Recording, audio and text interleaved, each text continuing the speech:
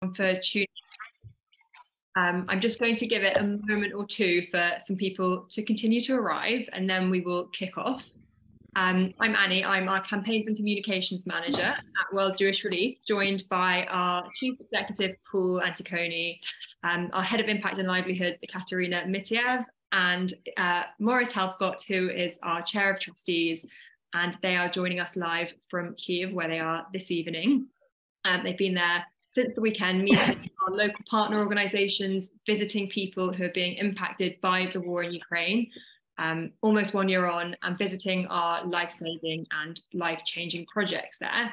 So in a moment, I'm going to pass over to them to hear about the situation on the ground in Ukraine, our emergency response, which has reached a staggering 180,000 people and will continue to reach many more with your support, and to look at what the future might hold for Ukraine, and how we'll continue to be there in the coming months and years. So we'll be here for about 30 minutes, and you can put questions in the chat box in the Q&A function at the bottom of your screen throughout, and we'll try and take some of your questions at the end. So please bear with us if we have any issues with connectivity. I'm sure you've heard that the internet isn't the most stable at the moment in Ukraine, but we'll do our best. So I'm going to come to Maurice first. This is your first time visiting Ukraine, I believe, since the conflict began. What are your first impressions, and how does it feel to be here, after reading so much about the conflict in the country over the past year? Well, thank you, Annie, and thank you all for joining us this evening. Give you a context of where we are. We are in a warehouse that is funded and operated by one of our close partners, who is running humanitarian relief operations from here. It's dark, we've got a spotlight on, and if you can hear the generator in the background, because as you may know, Kyiv is, as a result of the infrastructure missiles that are being indiscriminately sent by the Russians, Kyiv has intermittent power. It's cold because it's cold here in Kyiv at the moment. Fortunately, not as cold as it usually is, but cold. And it, all that being said, it feels very positive to be here for a number of reasons.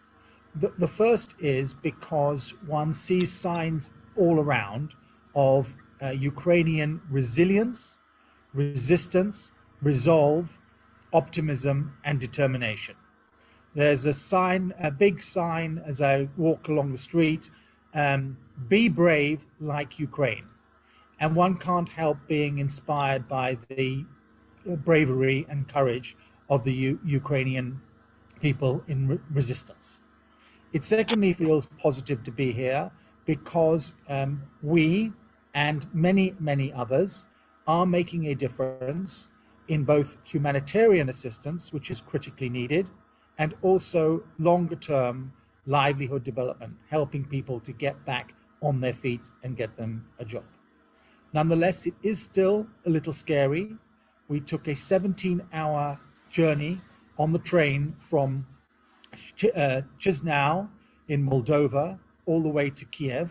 And while we were on the train, you will have heard about the massive bombardments, including the really terrible hit on a building in Dnipro.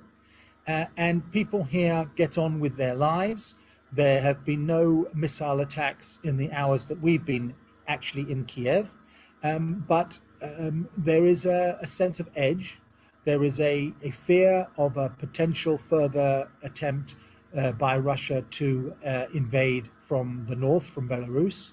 And therefore, there is a combination of confidence, optimism, fear, cruelty, and determination. So a whole bunch of mixed emotions, which I'm trying to sort out in my mind. Thank you. And you've mentioned attacks on energy infrastructure and missiles. Other than that, and including that, can you paint a picture of day-to-day life in Kyiv? What have you seen? To what extent could life be described as normal, and what does it look like? Well, in some ways, there is a sense of normality. There are people walking in the streets. There are cafes open. There are cars on the road. There are people going about their business and getting on with life. And we went out into the region today. We went to Irpin, we went to Bucha, which are the places really not far at all from here that were so terribly occupied, attacked, and which terrible murders took place by the Russian army. And you see incredible destruction, buildings which are literally crushed, buildings which have fallen down, fire, damage. But you also see the building next door where only the windows were smashed out, and the windows have been put in already, and people are going back and living again, getting on with life. You see a lot of military personnel on the streets. You see tank traps on the streets. You see it's snowy here. It's got that sort of white, flat, grey, cold light, which is not the most appealing. But as I say, there is this sense of huge appreciation. Paul and I went for a walk this morning. We got up early. I wanted to walk to Maidan Square, and we took a walk, and suddenly some very beefy Ukrainian army personnel with their machine guns came to stop us going in that particular direction, said, "Where are you from?" And we said, "We're from London, England." And he said, "Thank you very much for being here." So that's a bit of what it's like. Wow, it sounds like a real dichotomy of sort of destruction and tension, but also resilience and some sense of normality, which is a real testament, like you said, to the Ukrainian people and their resilience. And I know you've met some of those people, in particular people who've been supported by World Jewish Relief in and around Kyiv. Is there a story or maybe a particular interaction from your time you'd like to share with us? Well, I feel we've only actually been in Ukraine off the train. We were in Ukraine a long time, trapped on the train. Ukraine off the train, I think it's 36 hours. And in that time, we've already met many, many people. But the one who's sticking out in my mind at the moment is a gentleman called Vasily. He is 92 years old, and he and his family were recognized by Yad Vashem as being righteous amongst the nations. That means that it was verified that his family took in and hid at great risk to their personal lives Jewish people, in their case between 1942 and 1944, for 2.5 years. They took them in and hid them in their farm, basically. The Nazis didn't find out about them. Their neighbors didn't find out about that. And then he went on to be a colonel in the Red Army for 32 years.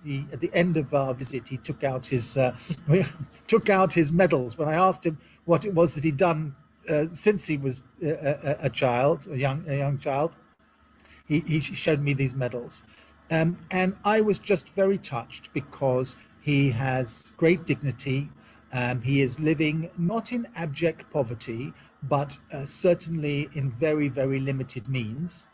And through a program that we supported for winter relief, he got additional blankets and support for him and for his wife. That really, really made a difference to him.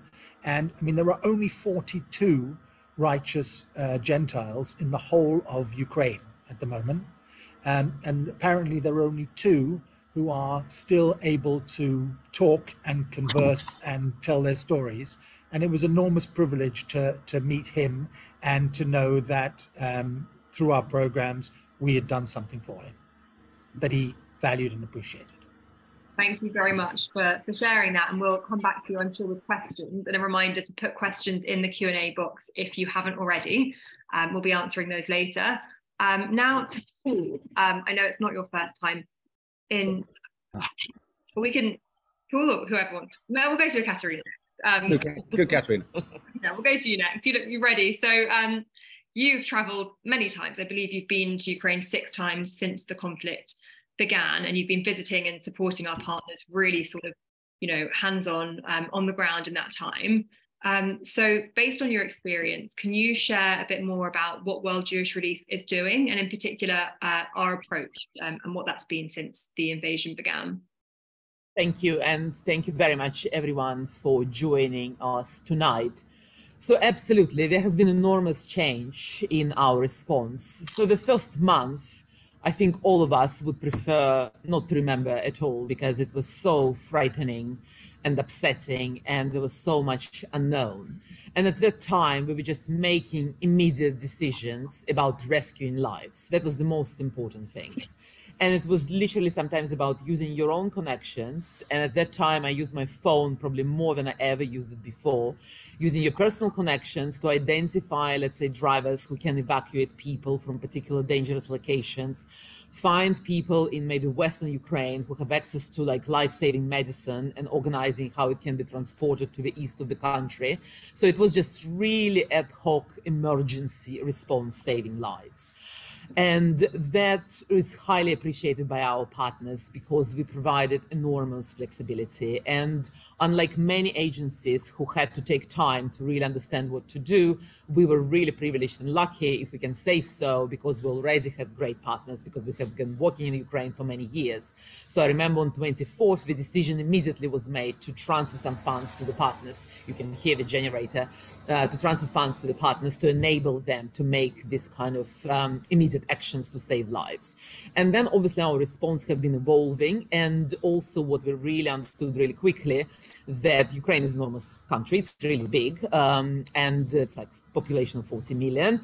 And obviously the situation is very different. And let's say while the eastern part is really now close to front line, in the western part, there are lots of internally displaced people with very different needs. So we very quickly realized that we need to keep economy going in a way, and we need to contribute towards that. And we also need to contribute towards restoring normality for those people who had to flee their homes.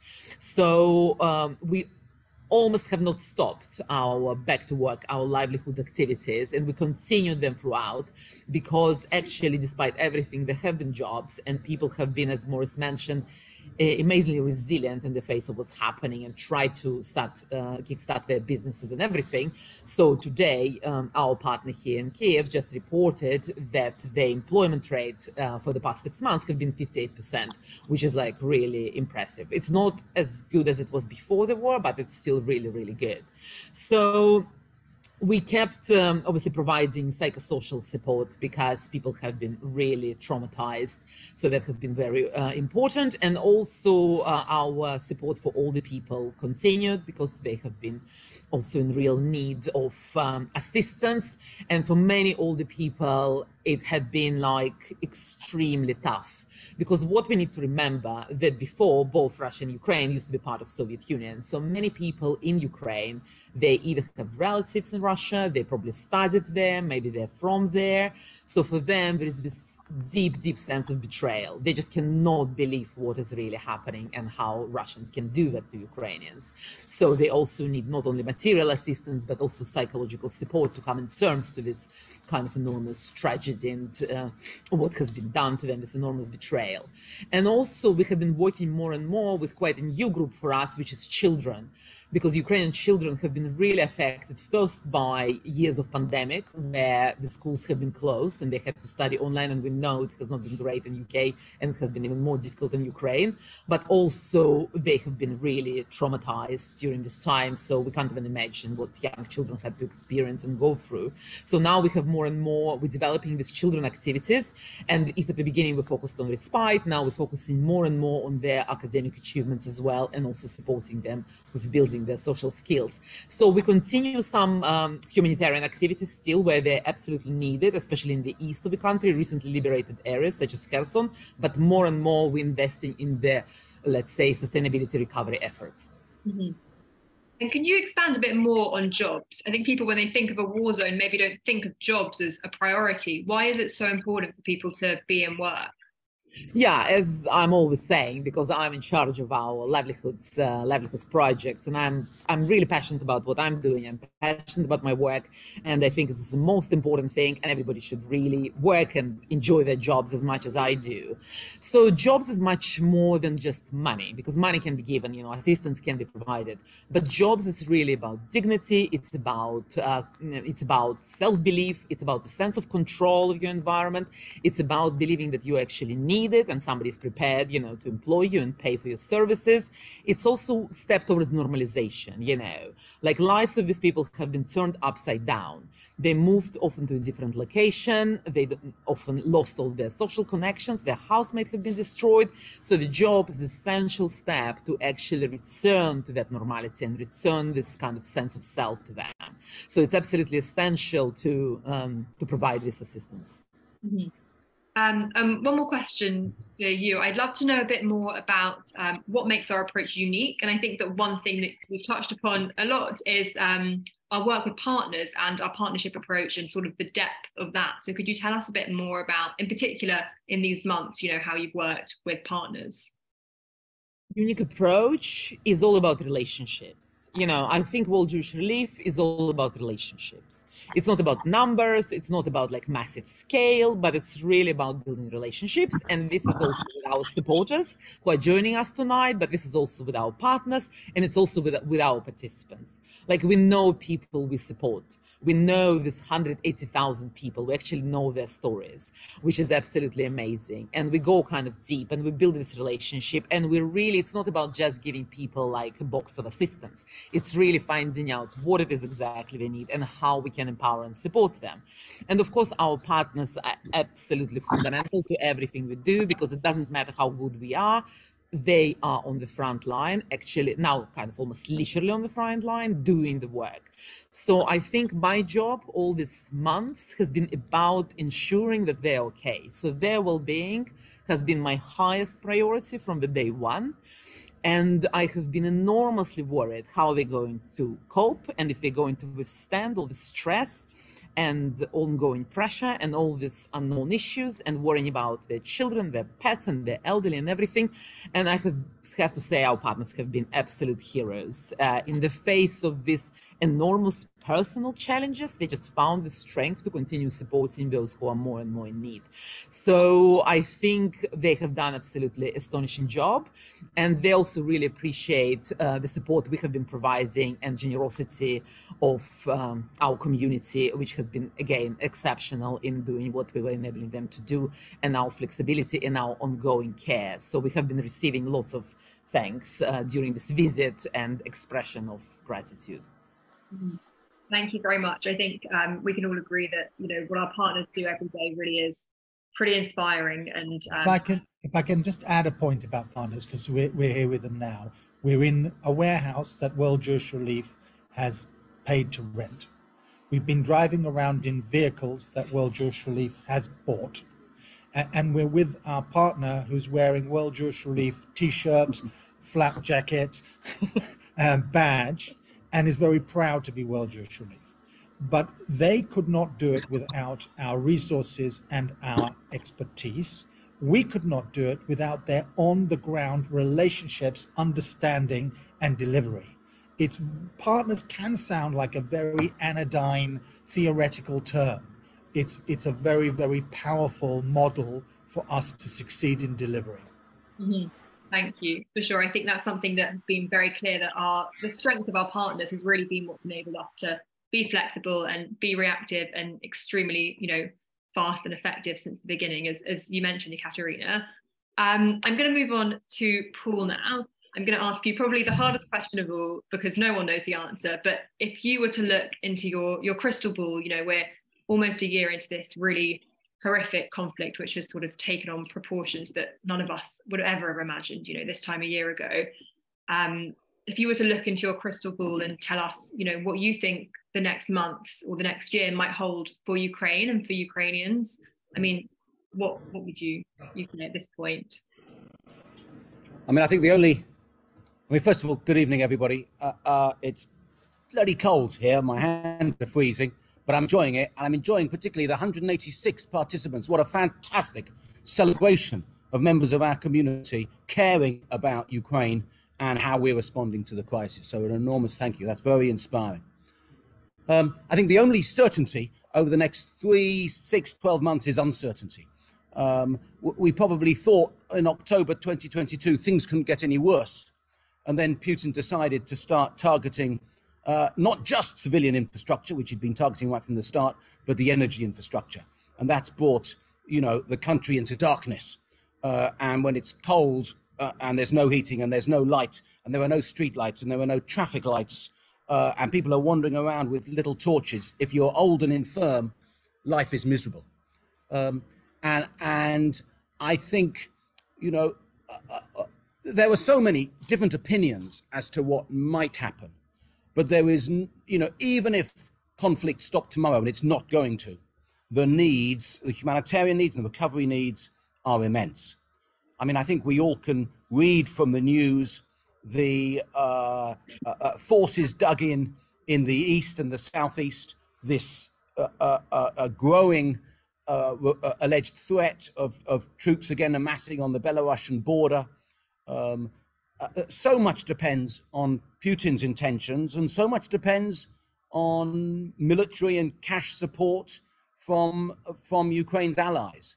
There was undoubtedly over the last couple of days celebration amongst those we've met about the British government's decision to provide a dozen Challenger tanks. I don't know if that's a game changer militarily or not, because I couldn't recognize one tank from another.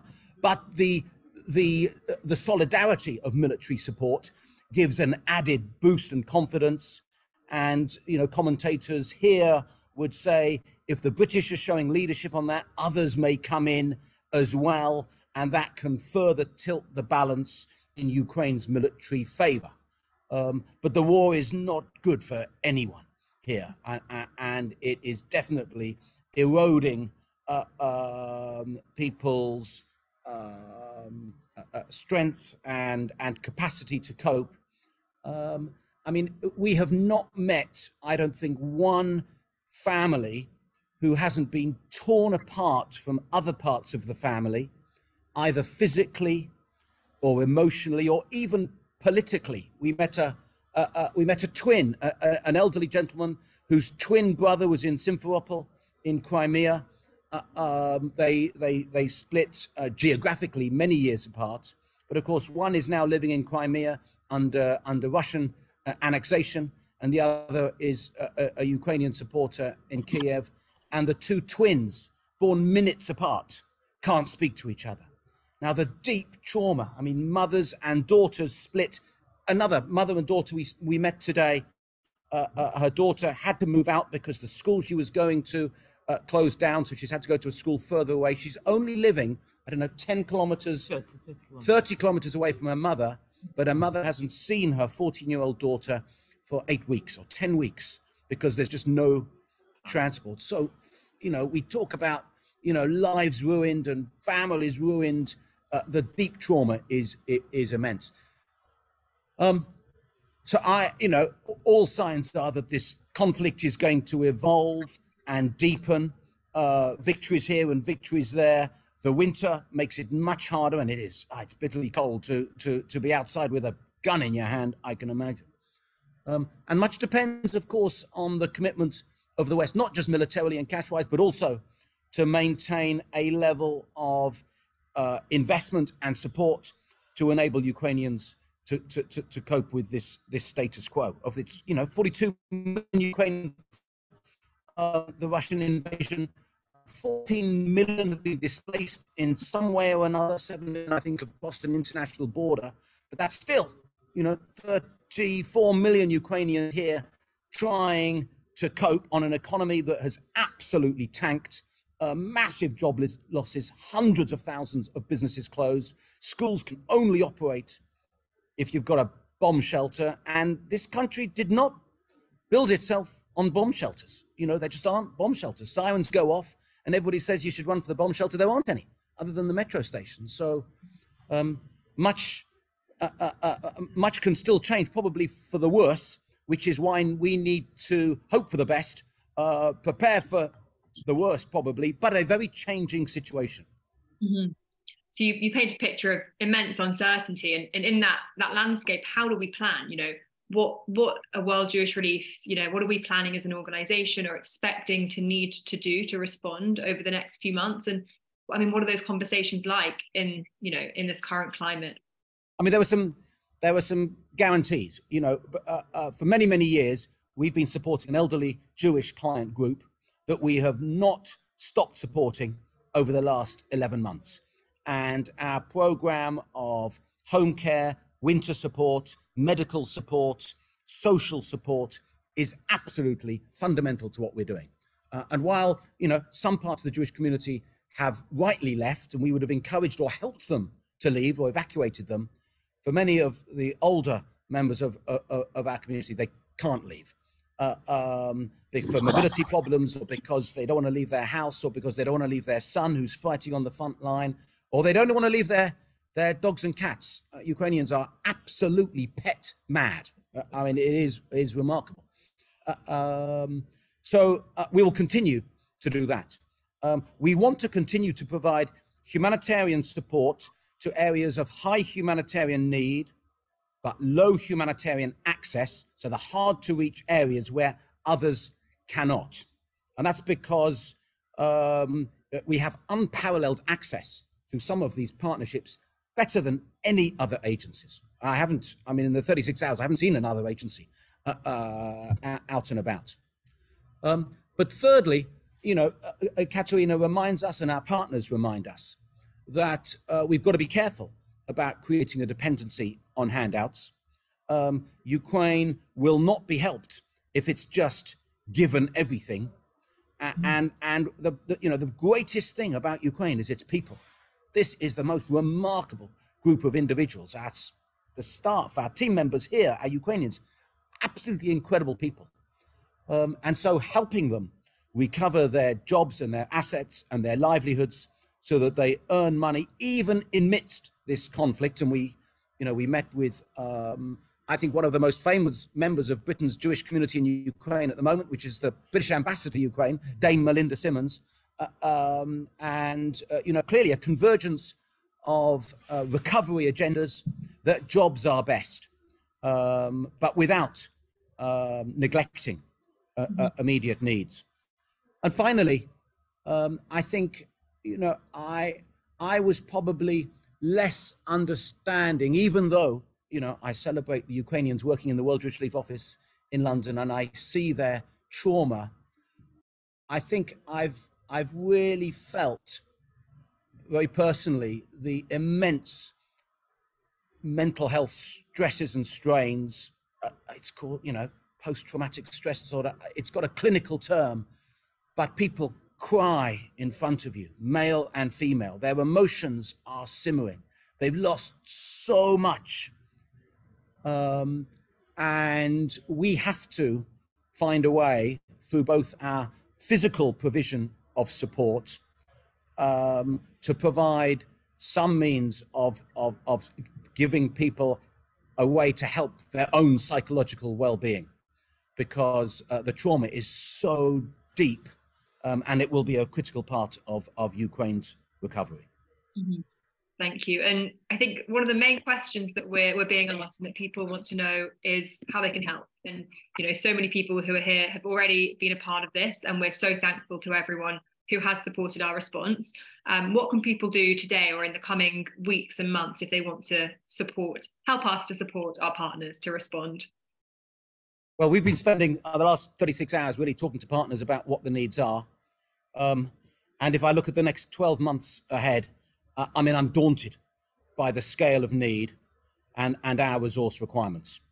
And as a result, we've decided that to coincide with the 12-month anniversary of the Russian invasion of Ukraine, World Jewish Relief will relaunch its Ukraine Crisis Appeal. We're going to have to raise millions to be able to cope with even short and medium-term needs. And I would love to be able to call on our most fabulous supporters. It'll be one of those online campaigns where it's so easy to ask and network all your friends on text or email or WhatsApp. Please mobilize support and ask your own friends to help World Jewish Relief's Ukraine Crisis Appeal. It'll be relaunching to the day that Russian tanks crossed into Ukraine, the 24th to the 27th of February. So only in just over a month's time. And I'd love to count on everybody for their support. Thank you. Thank you very much. So the link to get involved in that campaign is in the chat now, so you can have a look and click on that. I would ask if people can stay with us for 5 more minutes. I'm going to take a couple of questions. We're slightly overrunning because we've had so much to share, and thank you very much for those contributions. I'm going to take a few questions in one. So this might be best for Ekaterina, but any of you feel free. So we've been asked whether supermarkets and food shops are well stocked, and also whether Jewish old age homes and schools, exist, and if so, are they functioning at the moment? So maybe you can answer that. Yeah, absolutely. So supermarkets, it's very much depends where you are in the country. So if you are, let's say, in Kyiv, the supermarkets are very well stocked, but there is a massive inflation. So prices has increased by 20% just in the recent months, so 20-25%. So you can buy whatever you need, but it's really expensive. So just to give you an example, yesterday we had lunch in the restaurant. There was 5 of us. We spent a pension of a woman we visited just before that lunch. So we spent her monthly pension on the food only. It was a modest lunch, and it was a modest lunch. We only had some kind of starters and soups. We didn't even have a main dish. So it just shows you that the prices are just enormous, and especially for pensioners, it's really difficult. But again, at least pensioners are guaranteed some income, while maybe some people who lost their jobs are not getting any income at all. So, but if you go in further east, obviously there are no supermarkets, especially like closer to front line and in the smaller localities, like smaller villages and towns. So that's where we try to deliver this essential humanitarian aid. So, and then the second question, so in terms of Jewish schools, again, everything very much depends on their location. So for example, in places like Lviv and Khmelnytsky, schools do operate, but in places further east, like in Kharkiv, for example, where we have our Jewish partners, Lyceum, Shalavim, they can't open. So everything is online. In Odessa, majority is online. So yeah, it very much depends on locations. In some places, those kind of institutions are open. In some, nothing is kind of happening, but there are some online activities, and our partners with our support provide them, especially for older people. Mm-hmm. Thank you. We have also been asked about our partners. Who are they? Are they professionals? Are they volunteers? And how do we recruit and organize them? How do we find our partners? Yeah, so as I have said, we have been with our partners for many, many years. So we have partners from, obviously, our Jewish partners, mainly Hasids. They have been established around, I think, by JDC. They have been around for 20 years. And then we also have our livelihood development partners. Some of them have been established by us, and then we nurture them to becoming like extremely successful organization, also raising funds from other donors. And then I'm just trying to think if we had any new partners. Then our LDP partners launched a humanitarian partner. So we met yesterday our newest partner from Kharkiv. So he's very new to the whole humanitarian sphere. He used to be a very successful IT businessman, but because our director of our long-term LDP partner, she has known him for a long time professionally, and he has been exceptional, and he's doing amazing job just reaching really difficult places because he has some useful connections with the military and he's getting this information. So yeah, so these are all long-term independent NGOs in Ukraine, and we have nurtured and built these relationships, and some of us are just really like family, and as Maurice has said, it's very mutually beneficial relationship. They rely on us, we rely on them. Mm-hmm. Thank you very much. I'm aware of the time, so we're going to leave it there. I'm sorry, we've got a few questions we haven't come to, but you can be in contact. We welcome, via our website, any questions, and please do get in touch and get involved with that campaign. Thank you very much for joining us this evening. I'm just going to hand back over to Maurice for some final words. Well, I'm conscious I'm keeping many of you from your dinner at home. Also, we're having to do this on Starlink in order that we could have a reliable internet connection. And I'm not sure how it pays, but presumably the longer we're on here, the more money we funnel to Elon Musk. So whether you think that's a good idea that we should extend the broadcast or not. It's a true privilege to be here with professionals like Paul and Ekaterina, as well as our partners. And I say that as someone who, on behalf of all the supporters of the charity and the organization, knows how good and how much we rely on our professional team, but has come out on all our behalves to see it for myself or to see it for all of us. And I can tell you that it is what it says on the tin. The professional team, our partners, the work that you as supporters enable is making a profound and important difference. And I want to take the opportunity to thank them, but also all of you for that support. We're not making an appeal today. You know, it is always possible to contact us, to go on the website and to donate, large or small, to the projects and programs of World Jewish Relief. But we're not making an appeal today, except this. Please, please take the link. We'll send it by email as well. And when that anniversary campaign comes, don't just give yourselves, as I know, I'm pretty sure almost every one of you who turned up to this will want to give yourself. But don't just give yourself. Reach out to 10, 20, 30 other people and get them to give.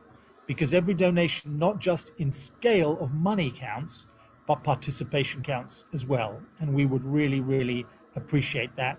And we all want to make a difference. And a way we can all make a difference is getting others who are not necessarily giving to give too. So please do consider that. Have a good evening. Thank you very much. If you can see, you can't really see, but when we do this, we've got the steam coming up. So we're going to go to somewhere else that doesn't have Starlink, but hopefully is a little bit warmer. And wish you a good night. Good night, everybody. Thank you. Bye. Thank you. Bye.